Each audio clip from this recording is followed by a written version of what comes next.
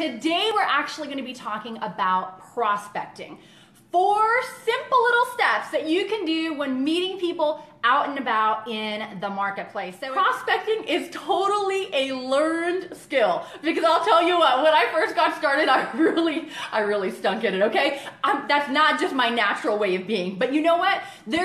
Here's the good news. Number 1, it's something you can learn. Number 2, if it absolutely terrifies you right now, which is how I used to feel, that is all subject to change, because there's some people that it's like really scary and like a little over the top, and then there's other people who get out there and they just have a good old time with it. So wherever you're at right now, I hope to morph you to the second part where you have a lot of fun doing it, you meet a lot of people, and you change a lot of people's lives in the process. So 4 simple steps that I use when I prospect. You know, one of the things with prospecting is it's not so much about the words that are coming out of your mouth. It's about the energy that you're putting off. It's about, are you strong? Are you confident? Do you know what you have is going to change somebody's life?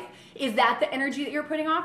Or is it, oh, I don't want them to shoot me down, and I hope they say yes, and it's very nerve-wracking, right? So, you know, I'm going to go through these 4 steps. These are things that I've used and applied them over the years. You know, it's interesting because now you can prospect using social media, which we're going to talk about that a little bit later. You can prospect meeting people out and about. You can do what we call lifestyle prospecting, which is what I prefer to do now. Before, back in the day, I used to go out and I would prospect, okay? I mean, that was like the goal. I wasn't shopping. I wasn't really doing anything else. I was prospecting. And let me tell you what that does. It puts a lot of unnecessary pressure on you. So if this is not your natural forte, don't do that. What you want to do is you want a lifestyle prospect. 4 simple steps to prospecting, okay? We're talking about lifestyle prospecting, which basically means we're gonna weave the whole concept of meeting people into what we do while we're out and about. So you gotta go get some groceries, you gotta go run some errands, you have different things that you have to do. That's how you wanna prospect. Number 1 is obviously you wanna have your antenna up, right? You wanna be looking for people that look like the kind of person you wanna have join your business. Now, me personally, I always lead with the business. There's some people that like to lead with their product, and if that's you, you know, awesome. If you are more of a business-minded person and you're comfortable talking business and that is a forte that you could feel really strong about, then definitely lead with the business. So we're looking for people. The first thing is you've identified your person, right? You're like, okay, this is the one. I'm going to talk to them. Then obviously you want to say hi. You want to kind of strike up a conversation. You know what's hilarious is there's been times I'm out and about and like I see somebody. I'm like, okay, I'm going to talk to that person. Girl, guy, whatever. I want to talk to that person. I'm like, hey, and they're like, hi.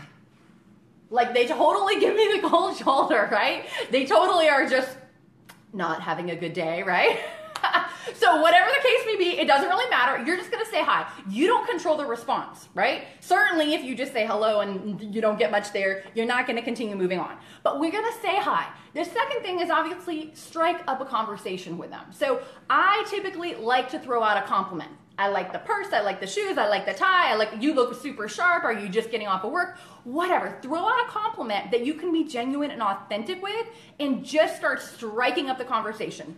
Your goal in this process, in this time, is not so much to feel like you have to go through these specific steps, it's more to connect with that person. If you can connect with that person, you know, your instincts are going to take over from there. So if you make it a goal of saying hi, throwing out some kind of compliment that you can be genuine and authentic with, and then, you know, kind of seeing how things go. Now, what I like to do a lot of times is I like to kind of find out what they do. Because a lot of times they'll ask me back, well, what do you do? And that gives me an opportunity to talk about my business. Now, if you're more of a product type of person, you can obviously take it that way as well. If they ask you, what do you do? And you share with them about your product, then they either can have the opportunity to ask you more questions about that, or you can kind of throw out there, like let's say you have a health and nutrition product, for example, right? And you start telling them, hey, I have a health and nutrition product. It's helping a lot of people with more energy, better sleep, aches and pains, whatever your product does. And you might say, hey, do you know anybody that might have an interest in something like that? So you're kind of asking them indirectly, right? And so it's kind of the third party route. A lot of times they'll be like, yeah, me. And so then you can kind of go from there. Now, how do I talk to them about the business, right? So we're talking, we're chit-chatting, we're connecting, and then usually you have a very limited time with a person. So you want to make sure that you get to the point kind of quickly, because a lot of times you're, shopping or you're in line with them and you guys are both checking out, whatever the case may be. You want to make sure that you kind of get to the point before they go or you go. And then it's kind of like, why are we still talking, right? We both should have moved on at this point. So a lot of times I'll say, hey, you know what? This may be way out in left field, but I'm currently expanding my business and you seem like a really outgoing person, someone that'd be a lot of fun to work with. Do you happen to keep your options open for making money outside of what you currently do? That's it. Typically, that's the same thing I say over and over and over again. It just depends on the scenario. So, hey, this may be way out in left field. I'm expanding my business. Do you happen to keep your options open? And they're usually going to give you one of three answers. They're going to say, yes, I'm open. What do you have? They're going to say, no. Or they're going to say, what do you have, right? What you got? And so obviously going forward from there, what I usually would do is I'll say, hey, listen, I got to run right now, but what's the best number to reach you at? And I'll take out my phone and I'll go ahead and punch them in the phone and save them as a contact. Sometimes if they're the type of person that's a professional and they probably have a business card, I'll ask them for their card. I always check to make sure that like a cell phone number is listed on the card, because let's say they're an attorney or they do something where you're going to have to go through some different people to finally get to them. You don't want to do that. So if they happen to give you a card and it looks like the only number that's listed there is an office number, they say, hey, what's a direct line for you? Or is this your cell phone? And they'll be like, oh no. Then you can just go ahead and jot it down. So you get their contact info and you're out the door. A lot of times what I'd say is, hey, love to get together and talk more about it with you. What's the best number to chat with you at? And then from there, you're off and rolling. So the simple 4 steps is say hello, drop the compliment, have a conversation, and then obviously, share why. Share what it is that you want to connect with them about. So those are the 4 things that I do when I'm out and about prospecting. Again, lifestyle prospecting has been the very best thing for me. Something else that has really, really worked is, as somebody in business for ourselves, we know that our income is going to be largely dependent on how many people we're sharing what we have with, right? The more we share, the more our business can grow, the more people that can join your team, the more commissions you can make, right? The more residual income you can build for you and your family. So that's really the name of the game if we want to get to financial freedom. Now, we know we're going to be reaching out there. We're going to be contacting the people that we know. We're going to be prospecting, doing the lifestyle prospecting. But wouldn't it be awesome if there were people that were actually reaching out to you? Just an idea. Would you like that? How does that work? Okay, well, we have this whole social media beast, right?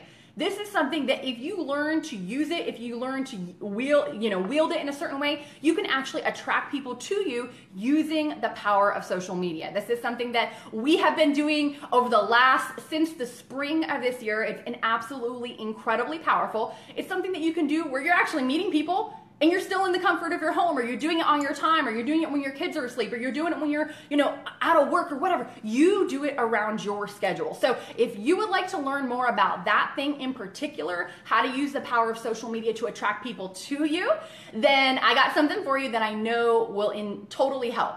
If you click on the link that's listed in the description, it is my social media blueprint. These are the things that I've done and applied in my business that attract people to us each and every single day. And you know what?